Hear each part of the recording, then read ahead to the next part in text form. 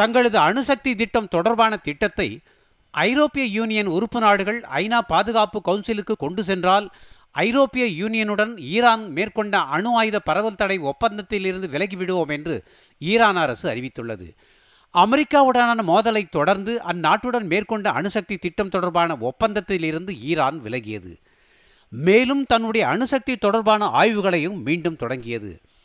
இந்நிலையில் ஐரோப்பிய யூனியனில் இடம்பெற்றுள்ள பிரிட்டன், பிரான்ஸ், ஜெர்மனி ஆகிய நாடுகள் ஈரானுக்கு எதிராக ஐநா பாதுகாப்பு கவுன்சிலில் புகார் செய்ய முடிவு செய்துள்ளன.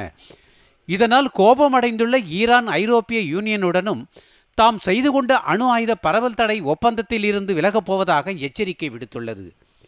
இது தொடர்பாக ஈரான் வெளியுறவுத்துறை அமைச்சர் முகமது ஜாவத் ஷெரீப் அளித்த பேட்டியில், ஐரோப்பிய யூனியன் உறுப்பு நாடுகள் மேற்கொண்டுள்ள இந்த நடவடிக்கை ஏற்றுக்கொள்ள முடியாதது என்றும், அமெரிக்கா தங்களுக்கு எதிராக மேற்கொண்ட நடவடிக்கையை இந்நாடுகள் கண்டுகொள்ளவில்லை என்றும் குற்றம் சாட்டினார்.